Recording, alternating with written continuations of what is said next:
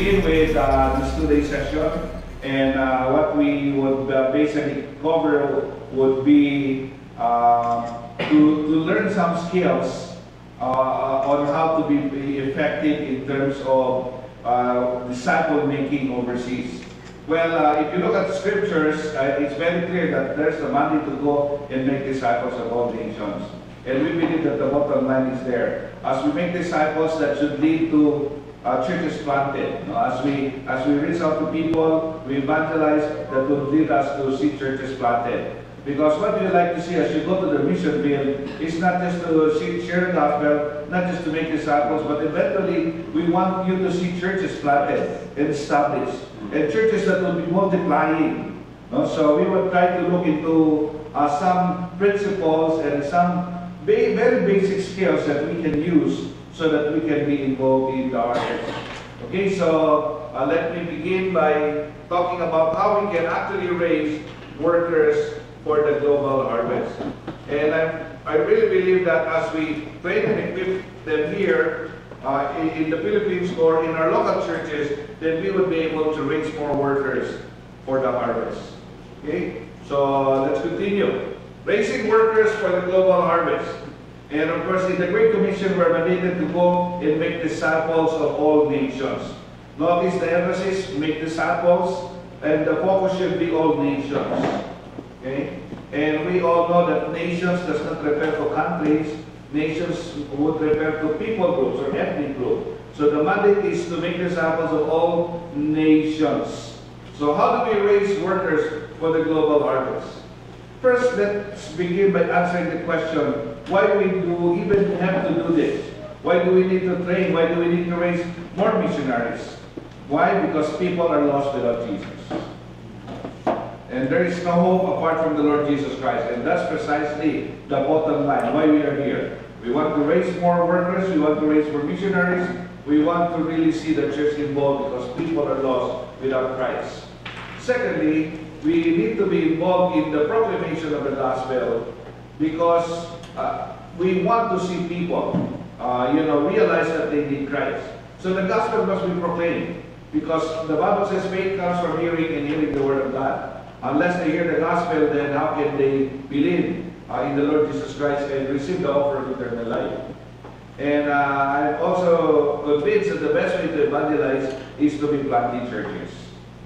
Okay, so if you are like part of one church here, and then you're just in one community, you can reach out and evangelize to the people only in your community. But what about like 100 miles away or 100 kilometers away? It would be difficult to reach out there, especially in other countries. However, as you train and equip your people here, then you may be able to send missionaries, right? That will also do ministry there. So if that's the case, then you reach out to people here, but also you're having more opportunities to reach out to people in those places where you will be planting churches. So now as we are embarking into a new church planting initiative in the Philippines, we are really convinced that all the more we need to plant churches because that's a very effective way to evangelize. Because in our churches, if our people are equipped to share the gospel, then we will be able to see more come to Christ. Now, there are different movements of God in the world today. And we see churches growing, and we see God's people involved in the process of evangelism and in the process of making disciples.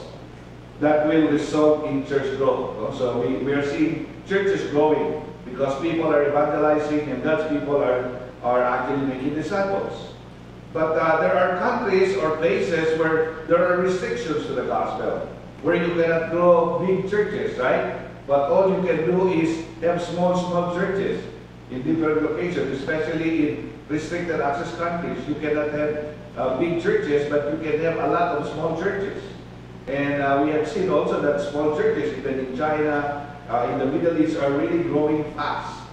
In fact, it's faster than a big church, not planting another big church.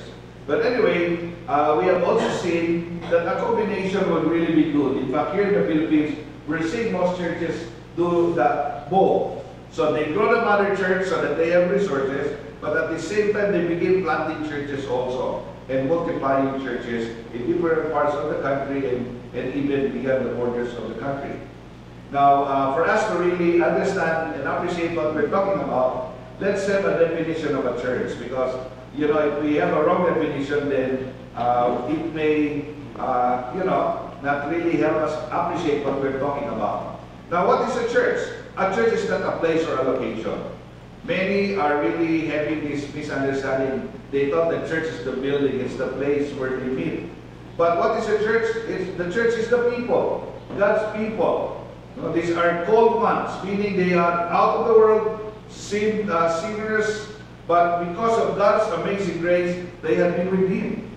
And now they are gathered, congregated as a church. And oftentimes it stops there. But a church really has to be scattered. Not to be scattered in the negative sense of the word, but to be scattered to be able to proclaim the goodness of the gospel. That's why in the Great Commission we are to go and make disciples. We cannot just stay in the four walls of our churches. We have to go. We have to leave the comforts of our churches and go where the people are. Make disciples. In Matthew 28, in Mark 16:15, go and preach the gospel. We cannot just sit down here and wait for people to come, hey, preach the gospel to me. No, but we have to go where they are. So as we do that, then we are scattered so that we will be able to share of the love of Christ even for others who have not yet known Christ. So it's not the building, but it's God's people, the called out ones, to redeem, the gathered, and eventually scattered. Now, a church also is not a monument or a building, but it is a movement. A movement, why? Because we want people to reproduce their lives in the lives of others. Go and make disciples. That's a mandate. So as we are being discipled, we are to make disciples. And our disciples needs to make disciples. And our disciples should be making disciples. In other words, it's a movement. No, it's a movement. So we want to see that happening. Because what is actually the problem in many churches now, that there is no movement happening. There's a discipleship group. They are very proud. Oh, Pastor, for the last 10 years, we have been faithfully meeting every week as a discipleship group. Praise God. But the problem is, it's only this group meeting. They are not even discipling others. Something is wrong there. Because disciples should be making disciples. Real disciples should be making disciples. So there should be a movement. We'll talk more about that in the coming sessions. Well, a church is not an institution, but it is a living organism. It's alive. And therefore, because it's living, it should be growing. Churches that are not growing, churches that are not reproducing, or Christians that are not growing, Christians that are not reproducing and multiplying, well, something is wrong there. But living organism, that should be the church, and that should be the believer also. So, we want to see multiplication to take place. No, living things multiply. Dead things don't multiply, but living things multiply. And it should be producing more fruit. Well, if you go to a supermarket, you see a lot of watermelons. And this is a very classic example. Get one watermelon and you see a lot of seeds in it, right? But all you need is one small seed. Plant the seed and you produce a lot of watermelons. This is what we would like to see. In our churches, one disciple will be reproducing many disciples. But what's the situation now? A disciple is only a disciple and never discipling. Yeah, so it's a problem, no? We have to stop that because that's not what it should be. That's why I thought I need to begin with the definition of what a church is. Yeah. Because if we fail to understand why we exist as a church or why we exist as a believer, then that's the problem. But if we begin to realize that we are a living organism, we should be growing, we should be multiplying, we should be reproducing, that's a different thing. And as you start ministry, wherever God will lead you, in whatever part of the world, in whatever people group to reach out, this should always be in your mind.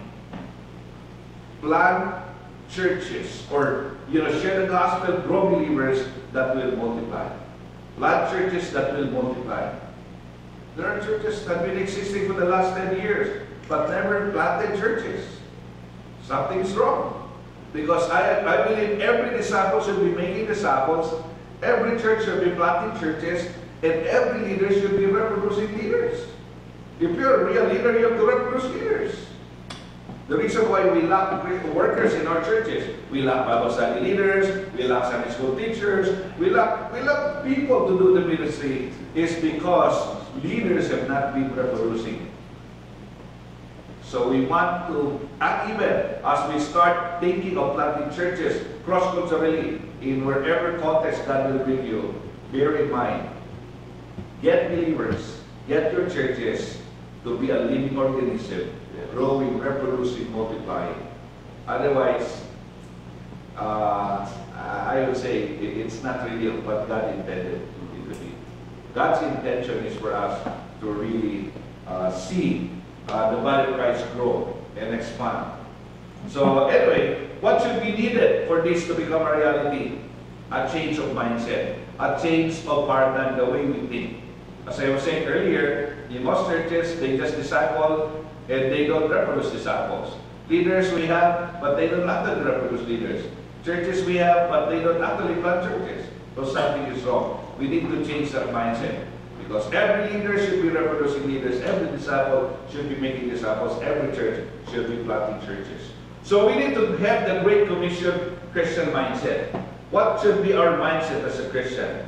And one of the trainings that we actually do, and part of it will be incorporated here, is what is called higher purpose, where you live, work, or study.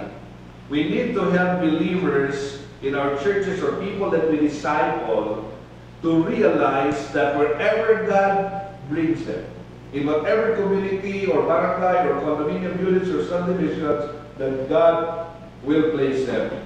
God in His wisdom placed them there with a higher purpose, so that God, can use them to be witnesses for the gospel.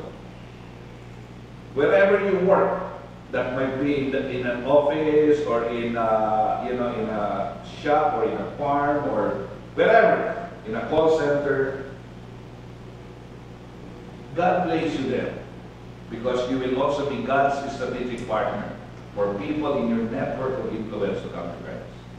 Even where you study, students, why are they studying, for example, in UP?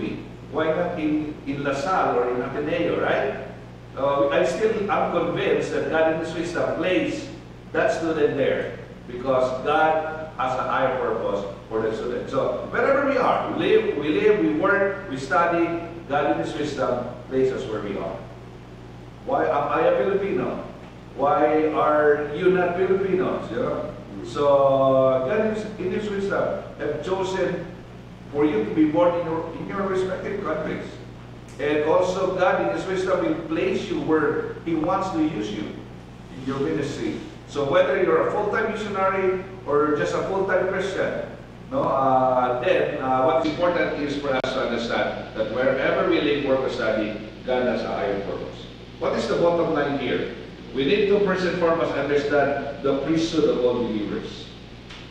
1 Peter 2:9, but you're a chosen people, a royal priesthood, a holy nation, God's special possession, that you may declare the praises of Him who called you out of darkness into His wonderful light. Whether we believe it or not, we are a royal priesthood. That's who we are.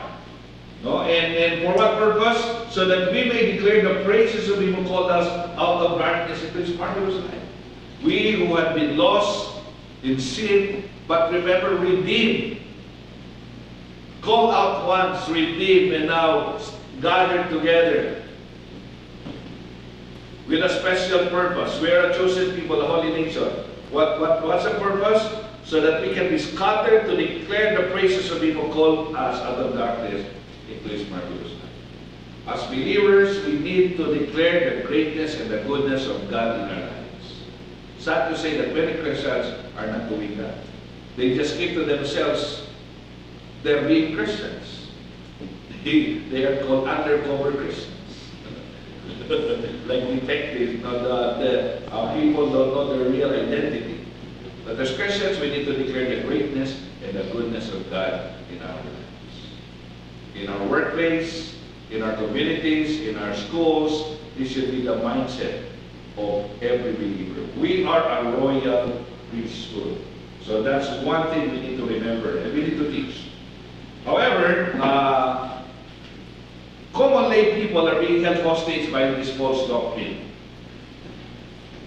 The Babylonian captivity of the church. This is what Martin Luther would call it.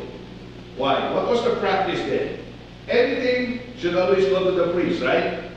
Remember the Holy of Holies?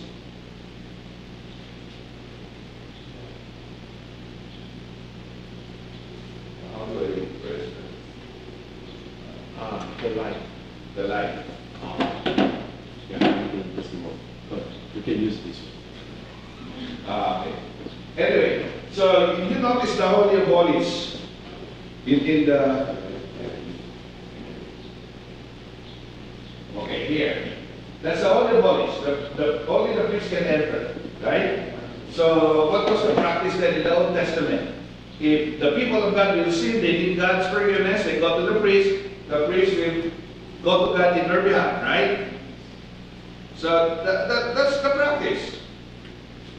And we all know that if also God would want to say something to His people, He will also go to the priest. No direct access. So that's why Martin Luther said this is the Babylonian captivity of the church. This is not wrong. In the Old Testament, this was a practice. But what happened in the New Testament? Remember when Jesus died on the cross? The curtain that separates the Holy of Holies was torn down. In other words, there is no longer separation. As God's people, now called to be royal priests, we are now the priests, and therefore we have no direct access to God. Okay? We need God's forgiveness, we go to God directly. We need to thank God, we need to go to God directly. We need to pray. You know, we can go to God directly, no need to go to the priest. Why? Because now we are the royal priests. And we have no direct access to God. That's the reality for all of God's people. So that's who we are. So where you live, where you work, where you study, we need to remember we are God's royal priest dwelling places. So in the workplace, in our office, if somebody needs the gospel, you don't need to call the pastor. You are the royal priest based by God there, share the gospel.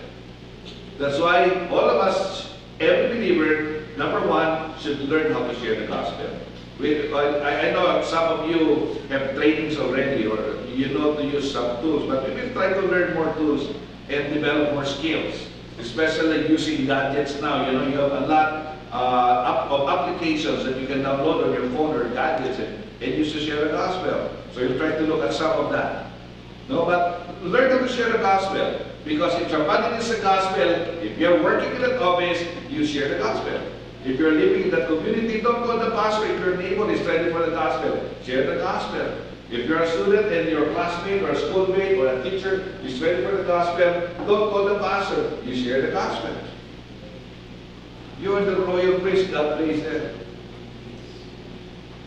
And if somebody needs to be discipled, I mean, the guy or somebody you share the gospel with needs to be discipled. Don't go, Pastor, praise God, hallelujah. I was able to share the gospel to my office mate, receive the Lord. But needs discipleship. Can you come once a week? God placed you where you are. So, you are the ones responsible to make disciples. Where you live, where you work, where you study. So, second skill you need to learn, not just to share the gospel, but you need to learn how to make disciples. At least basic discipleship. No? We'll talk also about that. I mean, a lot of discipleship materials tools available that I'll teach you a very simple one that can easily be reproduced wherever God brings you. Okay, so evangelize, share the gospel, secondly, make disciples. Okay, so where you live, work, or study. And then, as you make disciples, as you share the gospel again, and continue to make disciples, eventually, you can have several people. It cannot become a Bible study group or a small group. So, don't go to pastor. Hallelujah, pastor. Share the gospel to several people in my office. Now, doing follow-up, doing basic discipleship. Can you come and handle a regular Bible study? No way. God places you where you are because God can use you. So, third skill, you need to learn how to handle Bible studies or small group. The bigger the group, more skill would be necessary. The smaller the group, lesser skill. Right? So we'll try to use a very simple way. We call it company tree. Only 3 people. You and maybe 2 others. Or you and another one. At least maximum of 3. What's the advantage? Easy to meet. Secondly, not much skill for the facilitator. Number 3, your schedule sometimes will not match. It's easier to match if you are only 3. Safe also. Because in restricted countries, meeting 3 is not a problem. More than 10, you need government permit. No? So there are restrictions.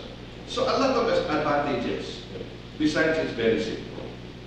And then you will realize that it's very easy, you can do it. So we want to create an environment in our ministries, in our churches, or our ministries wherein we always give opportunities, equal opportunities for people to make disciples through handling small groups. So 3 skills, okay? Share the gospel, making disciples, and handling a Bible study group or a small group. Once you know these 3, wherever God brings you, you will be amazed. Once you do it, whether you like it or not, you will be planting churches. Whether you like it or not, you will reproduce. Whether you like it or not, you know, you will be amazed. Because God will use you. As a royal priest, God will use you. Now, it's very interesting in 1 Peter 2:9, because it says you are a royal priesthood. If you back up 4 verses, 2:5, let's go back to verse 5. It says holy priesthood. So from holy priesthood, verse 5, in verse 9, royal priesthood. Why is this so? Well, it's interesting that Bible scholars said we are not just priests, but we are royal priesthood. And that actually meant highest level of priest possible. We are not a low-class priest, but the highest level. This is what Bible scholars are saying. And that's who we are. So when you go to the mission field or you go to where God wants you to go, you should bear in mind you are not just an ordinary holy priest, but you are a royal priest, the highest level of priest possible. Therefore, you will be amazed as you obey the Lord. Share the gospel, make disciples, start a small group, that you will multiply churches. Not just one church, but you will multiply churches. Why? Because what's in your mind now is every disciple in my church will be making disciples. Every leader now will be reproducing leaders, and every church will be planting churches. Even at the start, actually, you have to already cast the vision. We are to reproduce, we are to grow, we are to multiply. That's God's intention. Other churches, now we celebrate our 10th anniversary. Let's begin talking about planting churches. Wrong. Because we need to disciple, we need to evangelize, we need to make disciples, we need to plant churches as soon as possible and as much as possible. So, you don't have to be a 2-year-old Christian to begin sharing the gospel. In fact, the very first thing that, should be taught is for them also to tell others about what Christ has done for their lives. So there are many ways to be able to share the gospel. So anyway, we'll try to cover some. And of course, you have still several months to be in the center for training. But there are, I know, more than 100 evangelistic tools. I have a friend, he invented sharing the gospel using a basketball. Using a basketball. So it's like the bridge illustration. A basketball, the way that the lines are, what do you call that? The design of the ball is made. It's something like that. So here, man is separated from God. There's a God. God is holy. And you notice that it's like this, So there's the cross. So representing Christ. So God loves her so much. So, I mean, he did something like that using a basketball. All right. You know, so like it's like a bridge illustration. But he is an athlete, so he said, oh, I can use a basketball. So even kids, we train them how to share the gospel using basketball. And yeah, we did one training in General Santos City in Southern Mindanao. And this church who hosted the training, they said, we have a basketball court. Neighboring, you know, the neighbors will come and play, but we don't know how to reach out to them. That we had a training in the morning. That very afternoon, all the kids who came in the church compound to play basketball heard the gospel using a basketball. Okay, anyway, a lot of ways. So if they're more on the athletic side, then do something that would be of interest to them. So a lot of, but try to get and learn as many. And you know, it's basically the same thing you say. It's only how you present it, you know, the basic concept. Actually, number one is we are sinners. We cannot save ourselves, right? And so we need somebody to help us. Secondly, since we cannot save ourselves, God in His love sent Jesus Christ. And Jesus paid for our sins, you know, when He died on the cross. And then, as we do that, then we need to acknowledge we're sinners and receive Christ as our Savior and Lord. Okay? So those are very basic concepts that, and they use it in different ways. So they produce like different tools. Yeah. So, for example, there's you can use stories. There's the story of hope here, where you can actually use stories in the Bible. 20 stories where you can share the gospel from the beginning, from Genesis, especially if they don't have concept of God.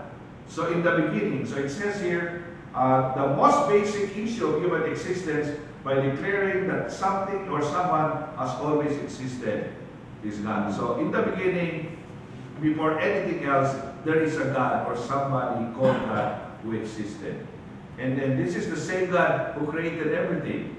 In the beginning, God created the heavens and the earth. So, I mean, these are 20 big stories in the Bible, and then that would lead you to salvation. So there's another application that we share your faith. So share your faith, and then you can actually start. There's an audio. God loves us and wants to have a relationship with us. He wants to help us on our journey through life and into eternity. So you may not be able to really confidently say it, but you just use your gadget and it will do the gospel presentation for you. No? So I mean, there is so much now that we can use actually. So we don't have reason to tell, I don't know how to share the gospel. Why, you know how to use your phone or your iPad, then you can share the gospel. Okay? So anyway, so share the gospel and then make disciples. We try to work on that and then handling a small group. Very easy. This afternoon you'll be amazed. Oh, now I already know how to handle a small group. Now I already know how to actually do the very basic discipleship. Okay? Because the simpler the better. Dr. Bill Bright of Campus Crusade said, we need to produce something that's transferable. The transferable concepts, he call it. Because the simpler, the easier to learn. The easier to learn, the easier to teach. And therefore, the easier to teach, it's very transferable. So we see more trained and equipped to share and to do the ministry. So we would like to do that. Okay, but you're a royal priest, remember that. Highest level of priest possible. Don't ever underestimate yourself. Because Satan has been very, very, very successful in saying, hey, you're really nothing. No, God cannot use you. You know, we tend to look at our limitations rather than look at God's infinite grace and wisdom. And He said, you are a royal priest. Whether we believe it or not, that is the reality. So as we make ourselves available, we will be amazed. God can just use us.